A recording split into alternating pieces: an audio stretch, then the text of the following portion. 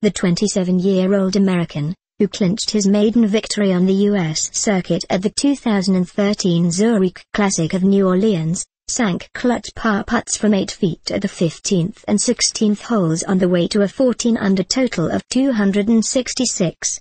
Horschel safely two-putted for par on the 18th green, then gave a little fist pump in celebration before being warmly embraced by his caddy.